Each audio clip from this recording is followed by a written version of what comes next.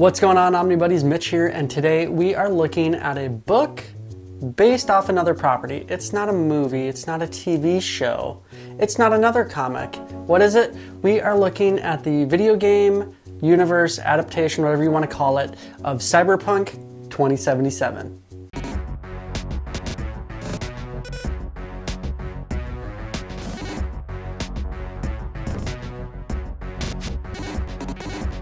All right, so first things first, thank you Dark Horse for hooking me up with a copy of this. To start things off, I have not actually played the full Cyberpunk game. I've seen a few parts of it played, like on Twitch and other things, seen friends playing it. I have not personally played it. I know a little bit about the story, I know a little bit about the world, but I was very curious because I love the Cyberpunk genre. And I have been really wanting to play the game. It's just really long and I don't necessarily have the time to always sit down and play games, though I have started playing a little bit more in recent. So maybe I'm gonna have to pick up Cyberpunk 2077 because after reading this, I am way more interested in that world. Let's find out why. So this is Cyberpunk 2077, the Library Edition Volume 1, coming to us from Dark Horse Comics.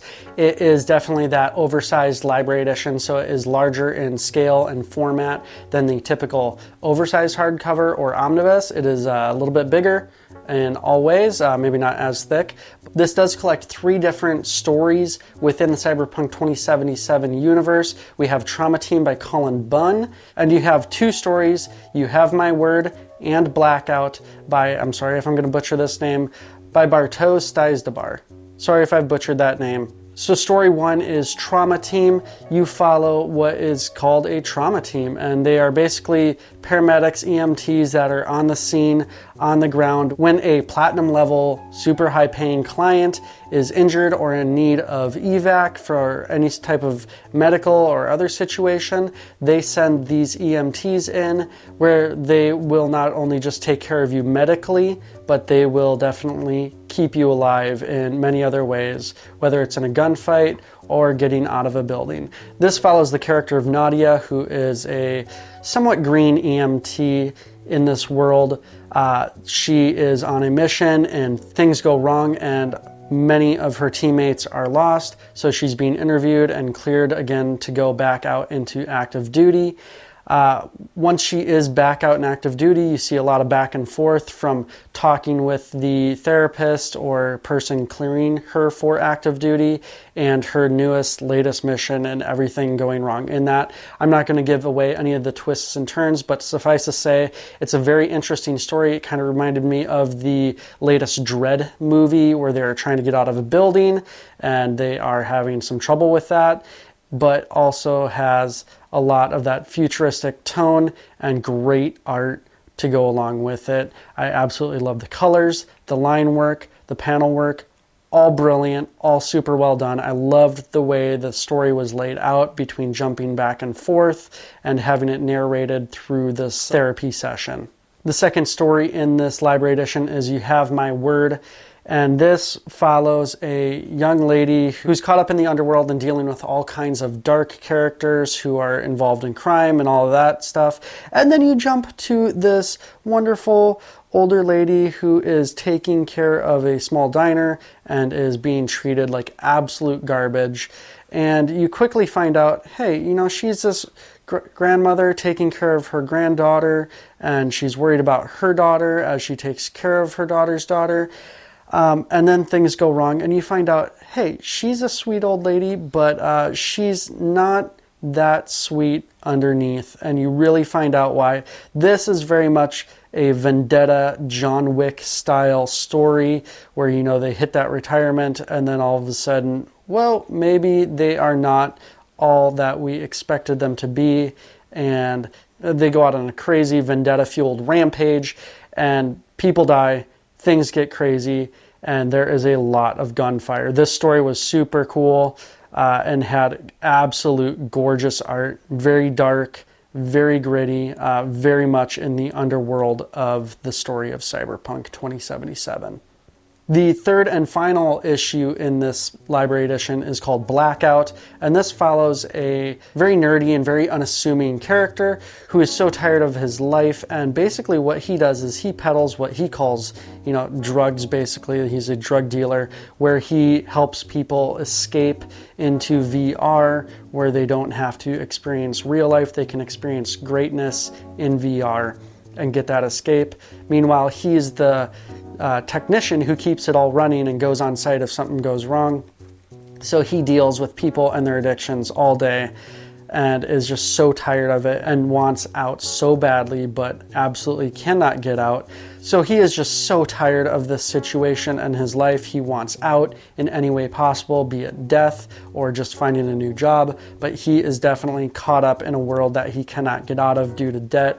But he has a good heart and wants to help people. He helps people along the way and slowly builds this team of people until he realizes how he can get himself out of this situation and pay off his debts. It is a very fun, very cool, high-octane adventure that deals with a lot of heart and a lot of heartache, and I really enjoyed it. The art wasn't my favorite of the three, but it was still really good. I really loved the colors, and the action sequences, especially with the car chases, were very fun, very well done. There was great plot twists along the way too. When you thought something was going to happen, all of a sudden the rug was pulled out from under you. Really fun series, really fun story.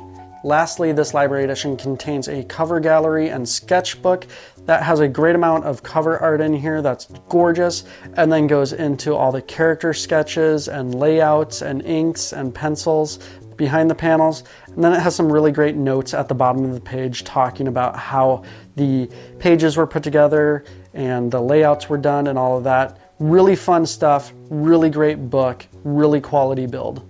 From soup to nuts, this book is awesome. All right, so that was a quick overview look at Cyberpunk 2077. Like I said, the art is friggin' gorgeous. The stories were really cool, just like little vignette pieces, little looks into the world and into the lives of just normal, everyday people in this world. Well, I guess some of them aren't really necessarily normal, everyday people, but just kind of the people on the peripheries, the the people that don't have a lot of money, that are just trying to survive and struggle in this world. Really cool concept, really well done. I mean, the whole cyberpunk, futuristic, dystopia type future has been done a lot, but I really enjoyed how this took a look at that whole world, that whole universe and genre, because it wasn't just like following a main character through the entire library edition. It was 3 separate stories, and you really got a feel for the entire universe holistically versus just this following one long story of a character doing crazy cool things.